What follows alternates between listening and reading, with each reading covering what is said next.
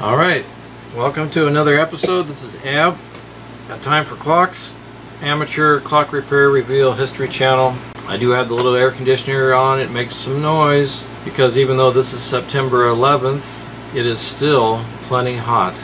106 degrees today, which is 41 Celsius for my friends around the world.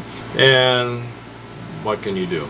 Okay, this episode is about trying to get a little this is the little Seikosha wall clock I showed in my history of Japanese clocks video, and I want to try to get it up and running. There were a number of clocks I could have chosen to do a video on, but I chose this one to honor my friend Practical Fixes, who lives in another part of the world, and he's 70 years old, and he told me his father bought a Seikosha wall clock before he was born, and he bought it used.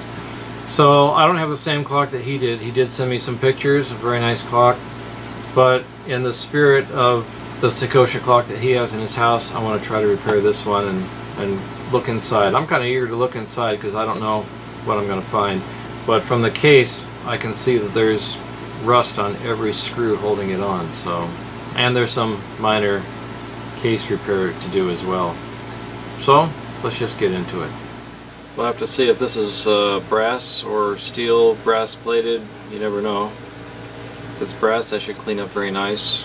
And interestingly, there's a bit of alligatoring finish here. It's kind of a crinkle. So I'm guessing the original finish is pretty much gone. I think it was rubbed off at one time. Otherwise that wouldn't still be there. I think these Japanese clocks were lacquered, but I'm not positive. Then of course the looks to be a brass pendulum, and a lot of these were, the modern ones at least, when you look at this shape, are just steel. So I'll have to see what that is to see how that'll clean up. And the key, I don't know if that's original or not. Could be. Does that even fit? Yeah, it fits. Okay. Well, the first thing I want to do is take all the hardware off the case.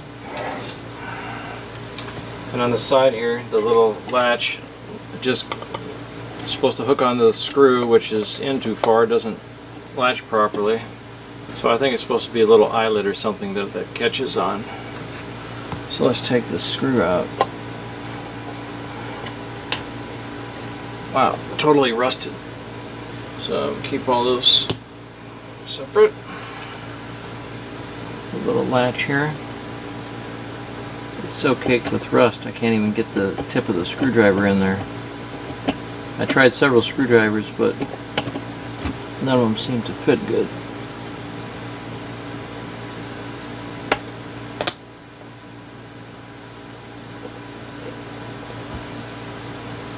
Wow, almost no threads. There's almost solid rust.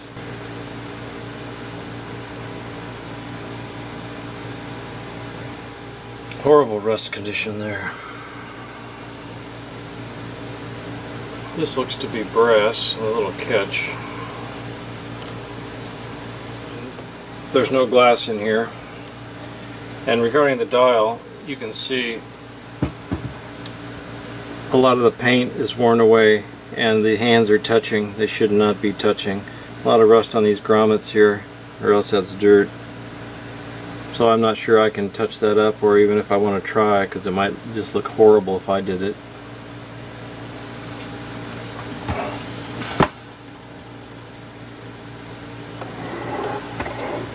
So I'll take out the screws on the hinge here and takes this door off. Okay, I found a screwdriver with a little bit wider tip. I'd get my hand in there, but it'd be in the way of the camera. So I'm just going to back these out until I can turn them by hand. That one just keeps turning around and around, so it's probably stripped. Okay, this seems to be the proper size screwdriver for this. Alright, get to the point where I can undo them by hand. And then pull up on the door a little bit. That should help it come out.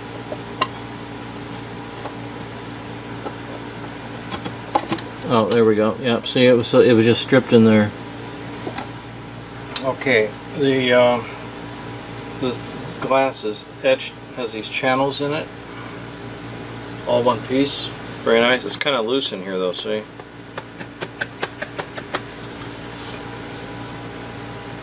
And it does have, all the way around, it has these retaining pieces to hold it in. This one's a little loose. We'll have to see about getting that in there better. And the upper part, there's supposed to be glass here in the upper part, which is gone. It's supposed to go between right there. That's where it's supposed to go, so these will come out. Looks like a one-piece frame, but this retaining frame, it was originally held in. You can see the screw holes here, little oval brass plates that had little screws in. That's what held that in. I saw another clock with that, so I'm going to have to make some. Okay, but this should just lift out. Yep, there we go, see? Try to be, nope, now it's coming all apart. It's coming apart in pieces. Well, maybe that's supposed to be like, no, there's glue on the end. Is that how that was supposed to be? Yeah, that was glued at one point. Okay, we'll just save those very carefully. And we'll take off the hinge. Hinges are really tight, and the pins worked its way up a little bit, so I'll have to clean those up. And I'm going to note the orientation, and that's going to be the way I put them back on. So I'll just make a little inscription here showing which way and which piece.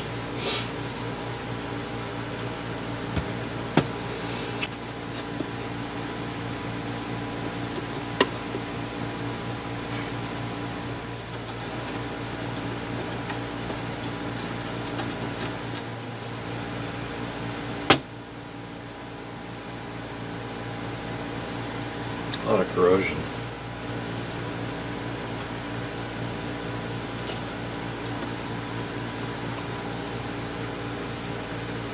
I can see right away that one of these retaining wood clips is on top of the other one, so it's not even actually hitting the glass, and that, I think, is making it loose. So I'm just going to pull these little brad nails out, take these wood pieces out, take the glass out. If you just insert a screwdriver and push up, you'll make little indentations in the wood. Undesirable indentations. So it's better to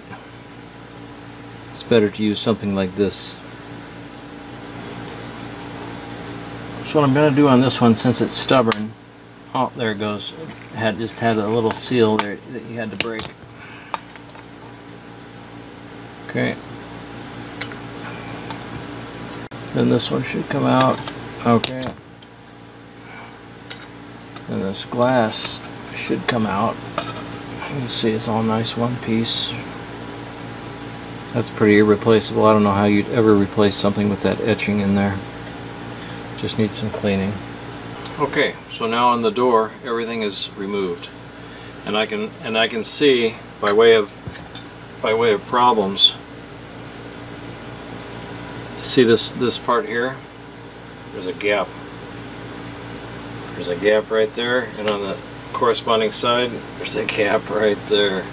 It's not mated properly. In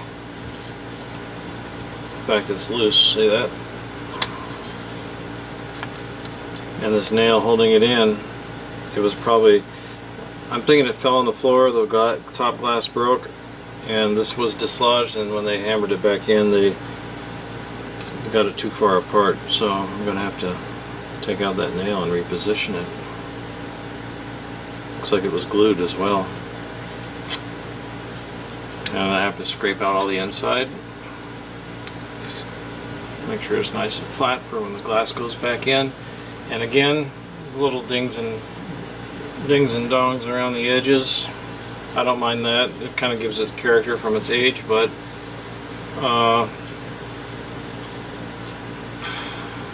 where the bare wood is showing, you want to try to color that.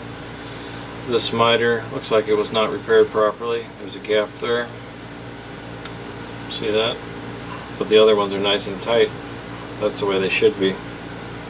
Get that one in.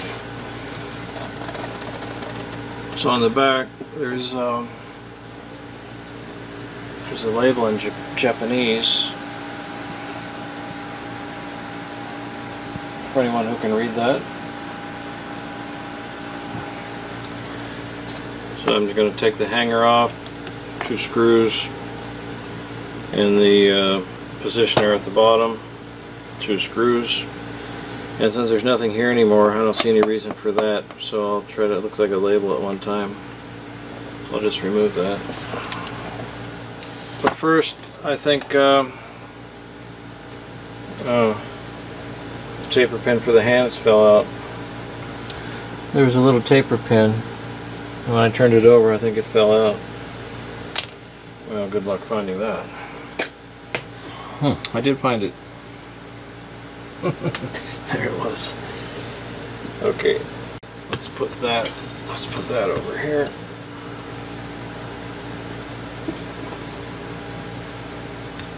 So all that should just on the hands, they should just lift out.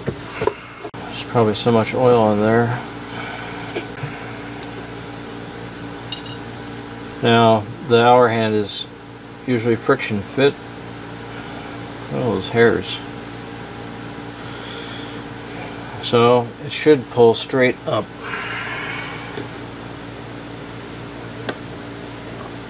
Oh, easy. Looks like it'll probably have to be tightened.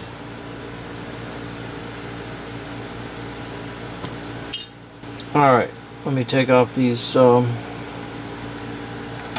that one's raised quite a bit.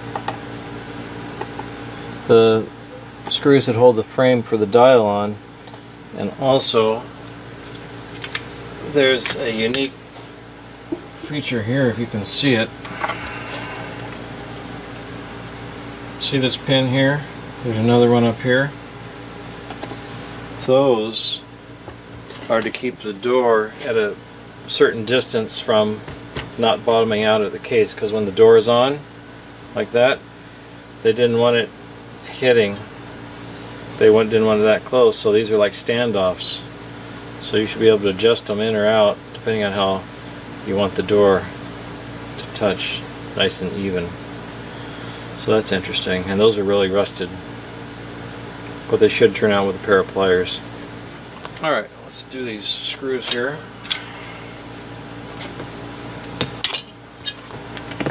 See which screwdriver fits best. No, it's going to be that other one. That one right there.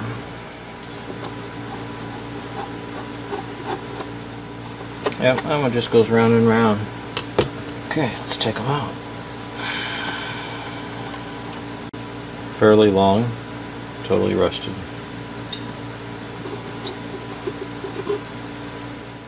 We'll see if this lifts. Oh, there we go. Early Japanese clocks, the dials were hand painted. And Hattori, he actually had a night school, business school for his employees where they learned calligraphy. Okay, so this surround piece here has little brads that hold it to this back plate, and then the screws secure the whole assembly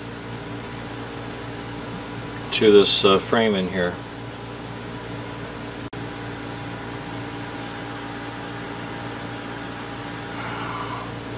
It's kind of a nice little flower design here, and Japanese clocks tend to have very reserved adornments and flourishes on them. Kind of in the less is more category. First look at the movement. You can see the S and a diamond inside a circle there, right there. So you know that is a Seikosha made movement. They weren't trying to pass off an Ansonia or an Ingram, although Ingram and Ansonia might have influenced this movement. That was theirs. They made it. Okay. going to remove the wire bell here because everything in this case needs to be cleaned. All rust removed, all corrosion gone. There we go. I don't see any marks on the gong base. Okay. Set that aside. Let's see if I release the count wheel if it'll do anything.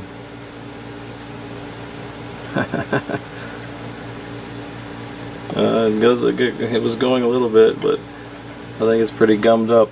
You can see there's a lot of dirt in there. Alright, screw here, oh, screw here missing, and then each of the top for the movement. Let's take that out. Okay, all the screws for the movement I'm going to keep in a separate thing. Keep them all together. Hopefully they're all the same size. Okay, should come out. So here comes the Japanese movement.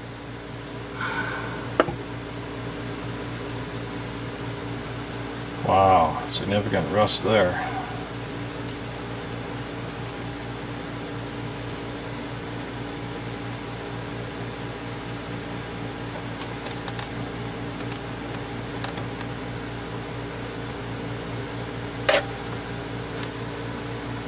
Alright, let's set that aside. Wow.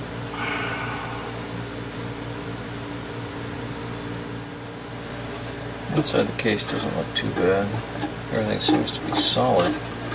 Glue blocks are in place. There's some insect debris in here.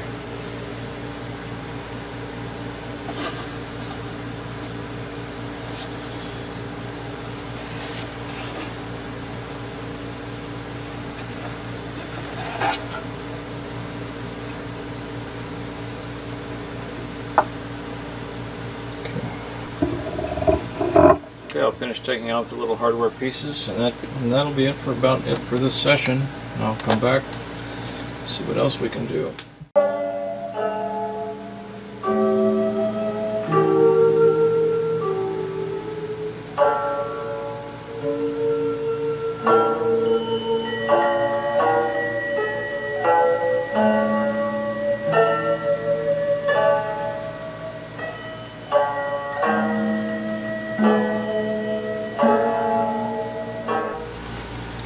Well, now that I have all the main components separated from the case, I'm going to take all the case related parts and put them on my workbench and fix it over there.